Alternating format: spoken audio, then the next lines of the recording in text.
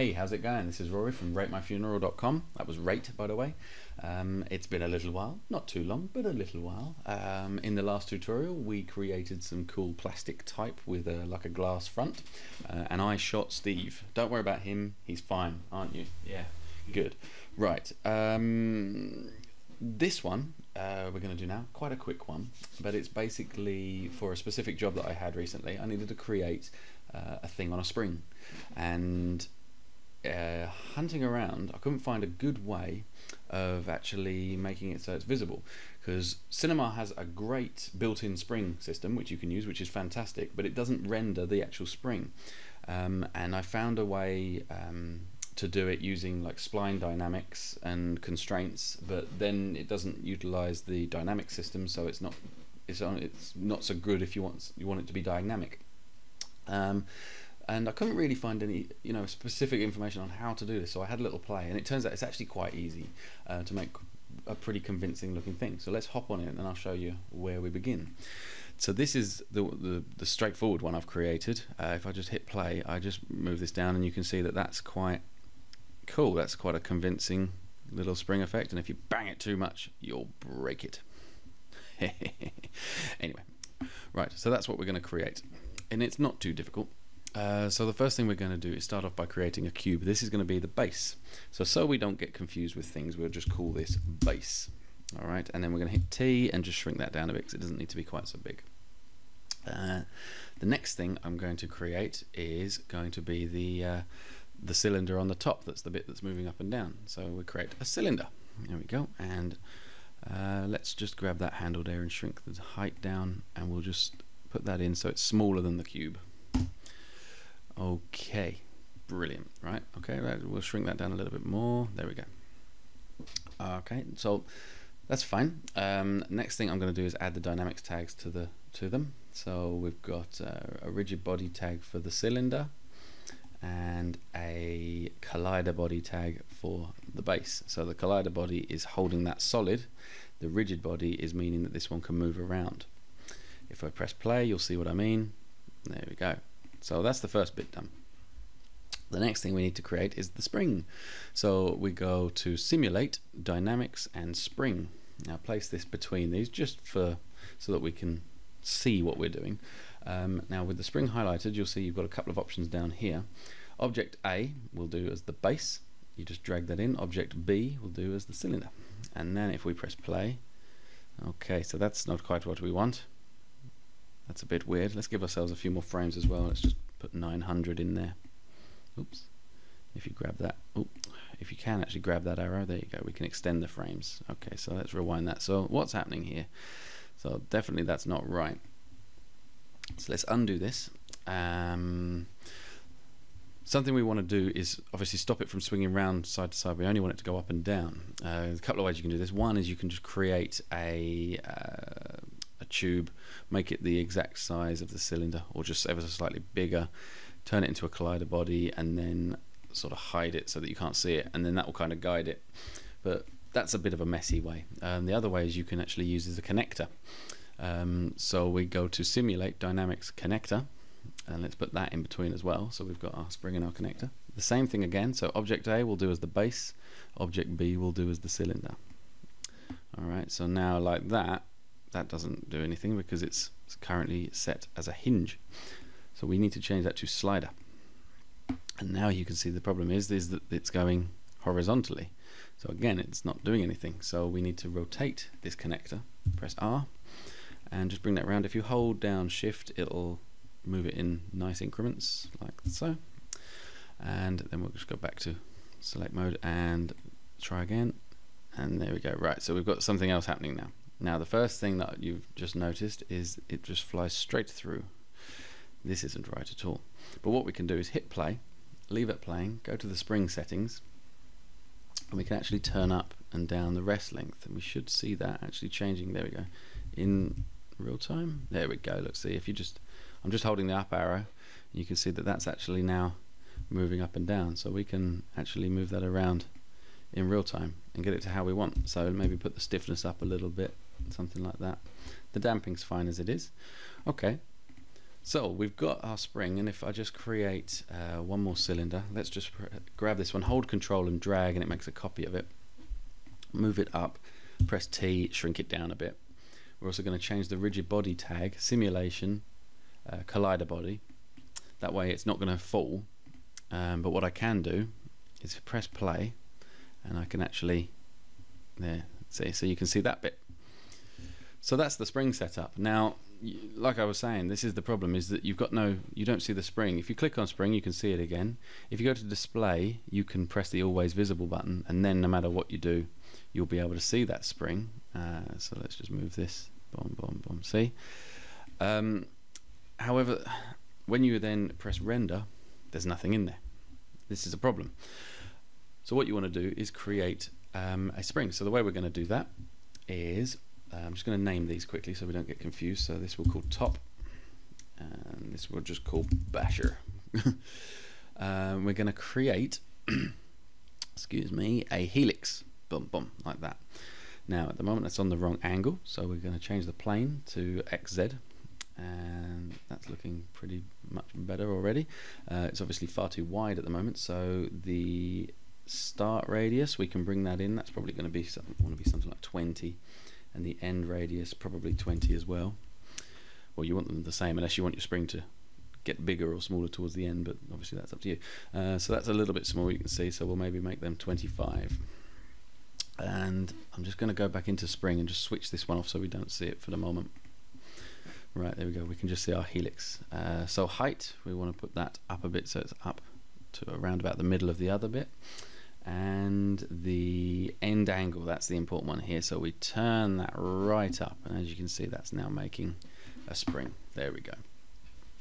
Now again, if you just hit render, it still doesn't show anything, and that's because this is just a spline and splines don't render.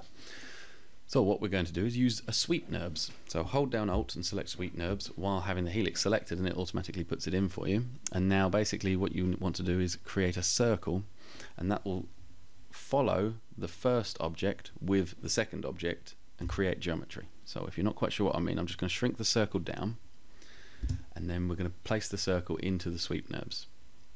Now because it's the wrong way up, it's trying to wrap the helix around the circle. That's not what we want. We actually want the other way around. Now, so that's a bit closer, but our circle is obviously too big, so we're just going to shrink our circle down, and there you go. We have now what looks like a spring, which if we render we can see.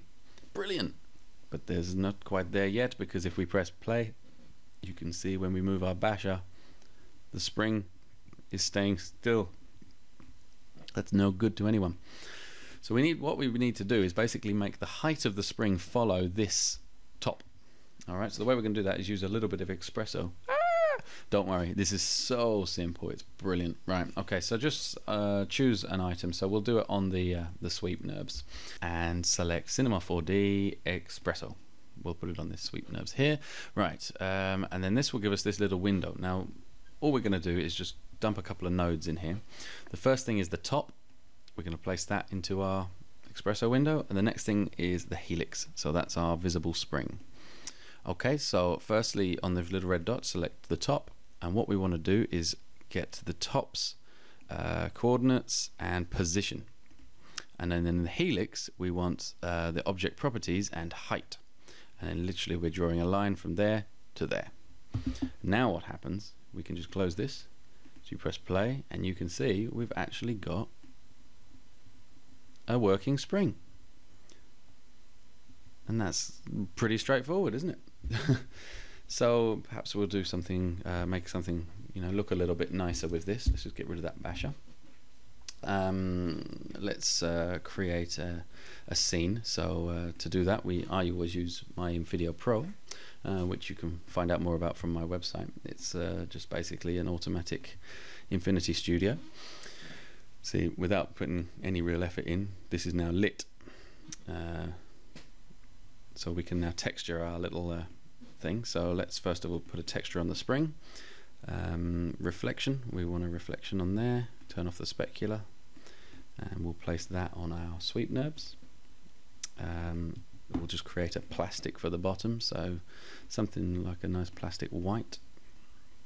Specular off, reflection on. For now, turn that down, turn that one down a bit. There we go, we've got a nice plastic white.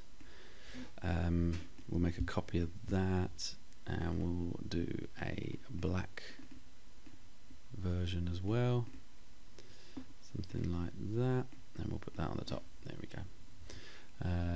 On the top I'm just going to go to caps, fillet, and then just make that look a little bit more roundy, just on the edge.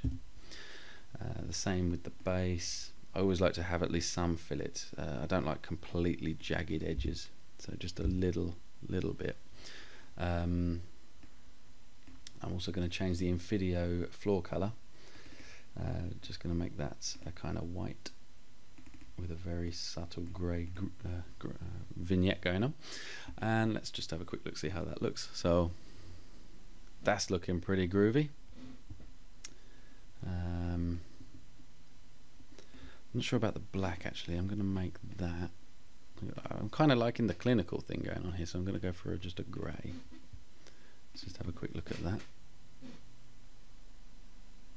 Ah, that's much better. Cool. Okay. Now, obviously, for the chrome, really, you want to go to your settings and put your anti-aliasing up to something like best, and then that's going to give you much nicer looking reflections inside of your spring. But obviously, that's going to hit your render time. But one thing I have found is quite often, especially when using Infidio, the physical render is much faster, and because you can build in the depth of field straight into it, it's much nicer. So I just use progressive when I'm setting a scene up, and that just gives me a real quick idea. And then obviously it will keep going through it, because it's set to progressive mode. It will just keep sort of pumping through it. And get better each time. But then obviously when you do a render, if it's for an animation, you set it to adaptive, put it on medium quality. It takes a little bit longer, but it generally comes out really nicely. And like I say, the depth of field in it is brilliant. Okay, so now that we've got that, the next thing I'm going to do is let's see what we're going to do. Let's just create a big cube that we're going to just have fall on it. Let's see what it does. Boing! Whee! So our cube is maybe a bit too big. Let's shrink the cube down a little bit.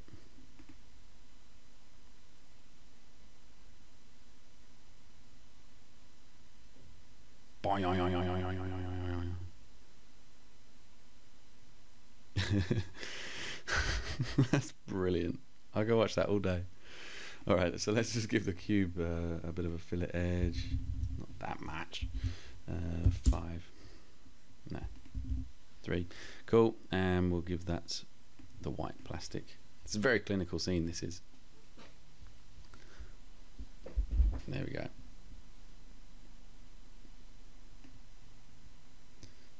Cool. Okay. Then rewind. And yeah, basically that's it. So this will, I haven't rendered this out yet, but I'll render this out and make this the preview so that you can sort of see what it's looking like. But just to give you an idea, we can just do a render at that point there or something like that, so we can just see what that's looking like. So that's looking pretty groovy. Yeah, I think that's about all we can do with that one. It's a fairly quick little tutorial. Hopefully you'll get some use out of that, and I'd love to see what you do. Don't forget, as always, check out the site www.ratemyfuneral.com. That was rate, by the way. Like I say, if you're interested in Infidio, it's available from the website. It's just a tool. There's a pro version and a normal version. The normal version is just the Infinity Studio, but the pro version adds a lighting into it. So literally, you just create your scene, put it in it, and bang, it's lit. You can then, if you do want to go and configure the lighting, all the settings are all in the control panel for Infidio. You can configure it all to your heart's content, and it's all just sort of there. You haven't got to sort of do anything ahead of time. And there you go. Okay, so that's it, and thank you for watching, and I'll see you again next time. Goodbye.